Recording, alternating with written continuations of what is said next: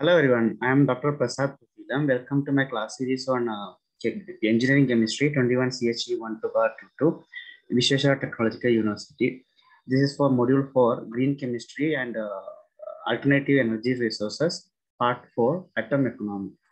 So in this particular class video, I am explaining about the atom economy introduction, synthesis of ethylene oxide by a conventional method as well as atom economy route, synthesis of methyl methacrylate by both conventional and atom economy, comparing with that, and some of the basic numerical problems based on atom economy.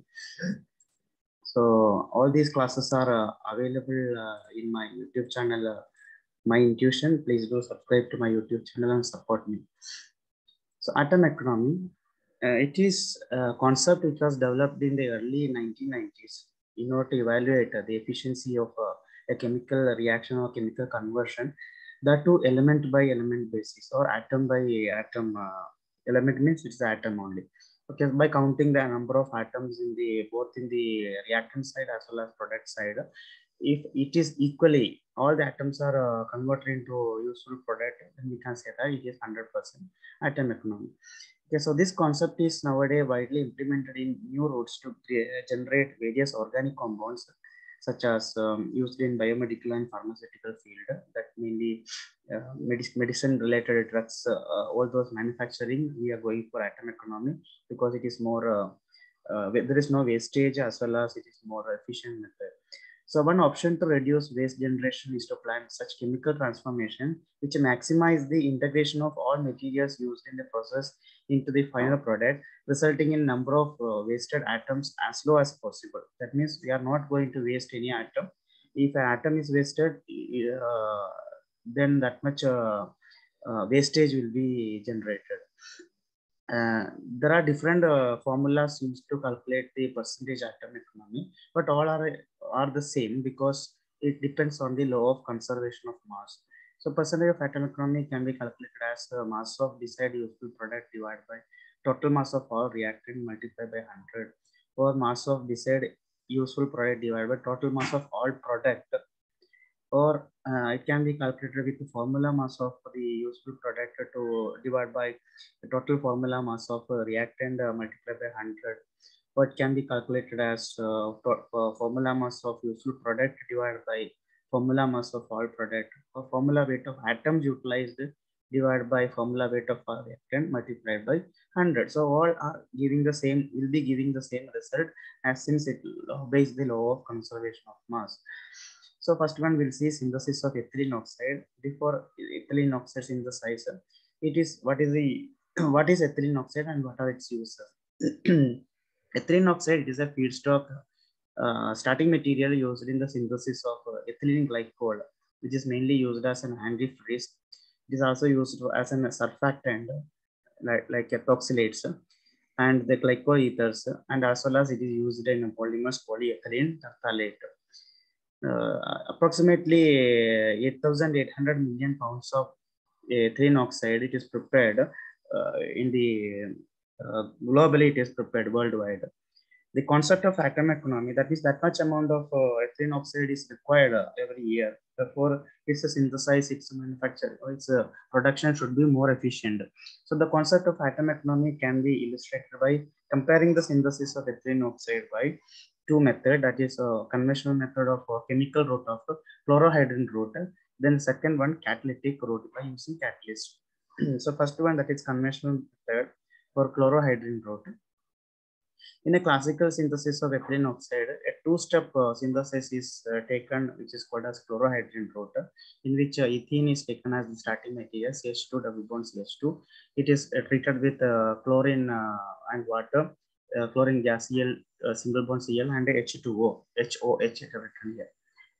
So it will be giving the product chlorine 2-chloro ethanol, then HCl as the byproduct.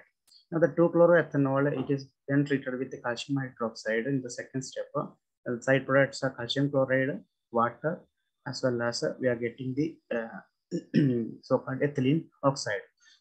So this is the conventional method of chlorohydrin route to prepare the ethylene oxide CH2, CH2, CH2 single bond, CH2 single bond with oxygen as a ring structure. That is ethylene oxide. Now, if you check the atom economy, the reagents formula, that is C2H4, the reagent used, that is ethene, its formula weight, that is 28. We know 2 carbon is there, 24, and 4 hydrogen, 24 plus 4, 28. Utilized atoms are 2 carbon and 4 hydrogen are used. Therefore, the weight is 28. Then chlorine is also used. Its formula weight is 71, 35.5 to chlorine, therefore it is 71. Utilized atom, no chlorine is utilized in the final product of ethylene oxide, that as you can see in the reaction, no chlorine is present in ethylene oxide, but it is used as a reagent. Then H2O, water molecule, is also used. 18 is the formula weight, that is oxygen 16 and 2 hydrogen, 16 plus 2, 18. 16, it is hydrogen is used.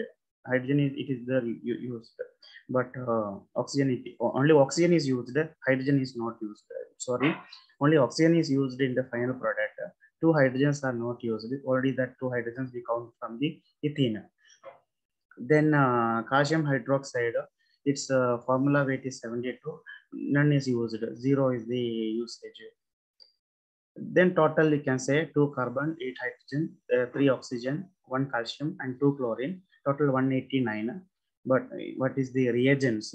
Reagent side and the product side, the atom utilized are 2 carbon, 4 hydrogen, and 1 oxygen. Totally 44 to get the ethylene oxide. We are not counting the side products. Side products we are not counting. Only the main product, how much atoms are involved, or what is the formula weight. Therefore, if you calculate the percentage atom economy, can be calculated as formula weight of atoms utilized in the product, major product, divided by formula weight of all reactants multiplied by 100. That is 44 divided by 189 multiplied by 100. You'll be getting only 23%. Therefore, the chlorohydrin route gives only 23% of atom economy. That means remaining atoms are wastage. Then we go for we check the synthesis of ethylene oxide by the catalytic route. Catalytic route ethylene oxide is from it has been developed in which it is a single step reaction in which the ethene is directly made to react with oxygen, 1 mole of half mole of oxygen, half O2, in presence of a suitable catalyst, will be giving the final product ethylene oxide.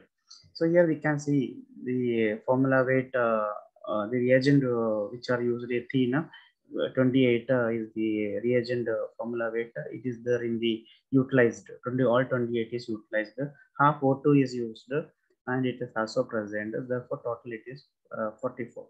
Therefore, the percentage atom economy, if you calculate, that is 44 divided by 44 multiplied by 100, that is 100%. Therefore, the catalytic route that we use will be giving 100% atom economy. That means maximum yield is obtained, or there is no wastage of any chemical. So that is the importance of atom economy. Now, one more example, that is synthesis of methyl methacrylate. Methyl methacrylate, it is one of the it is the monomer, not one of the. Methyl methacrylate is a monomer used for the synthesis of polymethyl methacrylate, PMMA, which we also call as plexiglass because it has got high transparency. We call it as plexiglass. So consider 2 routes for the synthesis of this monomer, that is conventional chemical route as well as green chemistry route using catalyst. In the conventional route, acetone is reacted with HCN followed by treatment with the concentrated sulfuric acid and methanol. So we'll take the reaction. So this is acetone, CH3COCH3. It is reacted with HCN or treated with HCN in presence of sodium hydroxide.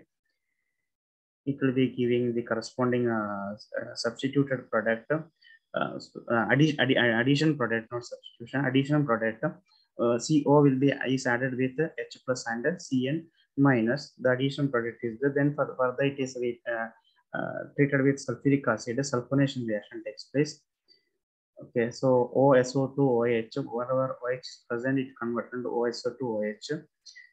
Where CN is present, it is converted to corresponding amide, CONH2.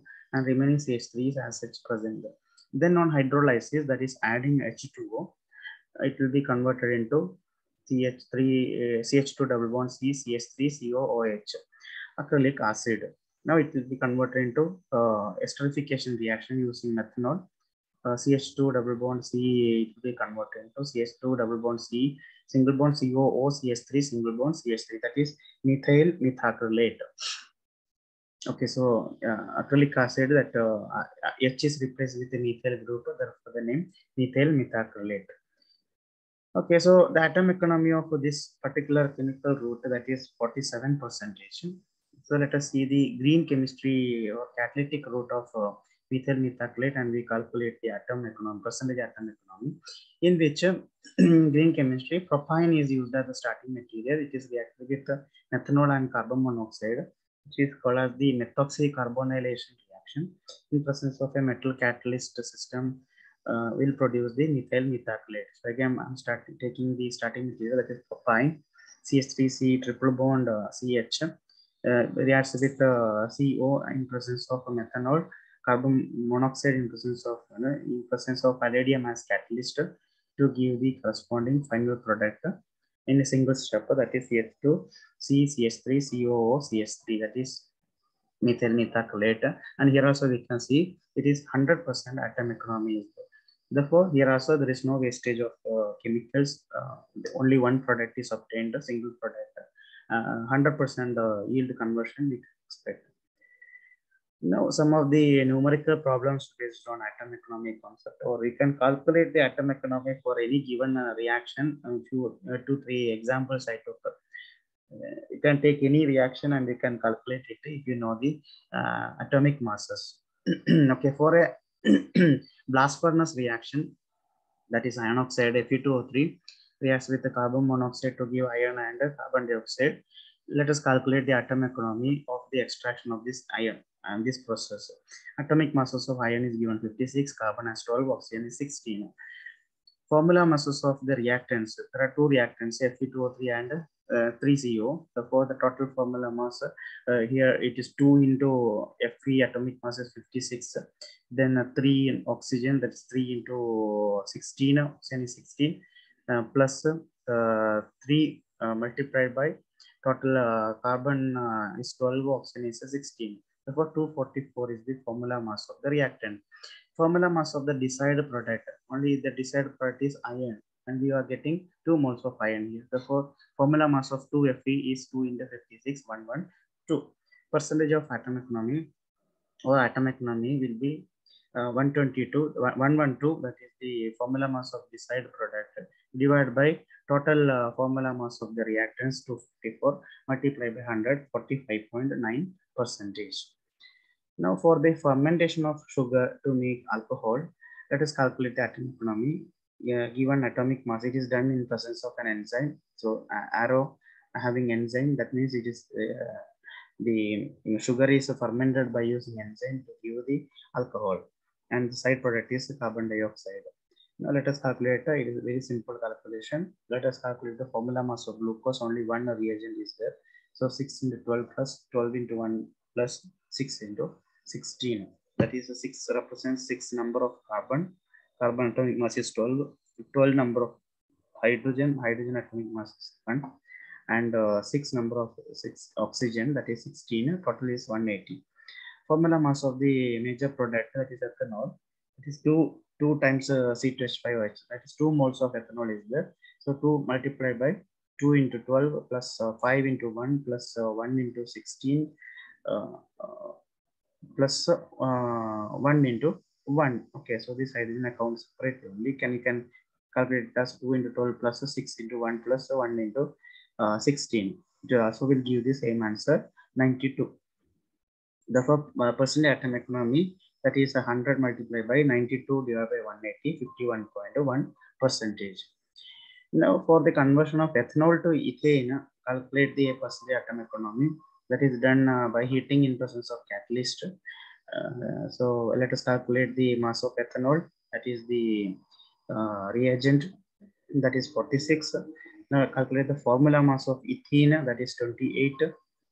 percentage atom economy, if you calculate, that is 60.9%.